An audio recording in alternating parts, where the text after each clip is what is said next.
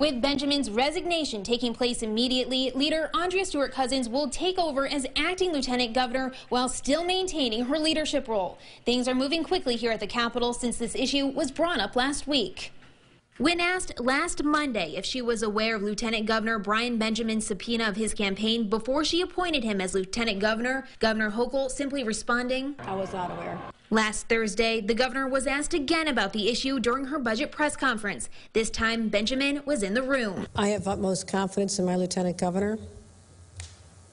This is an independent investigation related to other people, and he's fully cooperating. State police did a thorough investigation. I participated in that, and the state police gave a recommendation to the governor, and that was the process. And that's typically the process for any for appointments. So I followed the process as it was supposed to be followed. But that changing now with the news of Benjamin's resignation and the governor's acceptance. She says, quote, "While the legal process plays out, it's clear to both of us that he cannot continue to serve as lieutenant governor.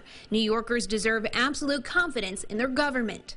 The move came among mounting calls for him to resign from Republicans and Democrats. I think that's pretty important that he does. I mean, these are very serious allegations.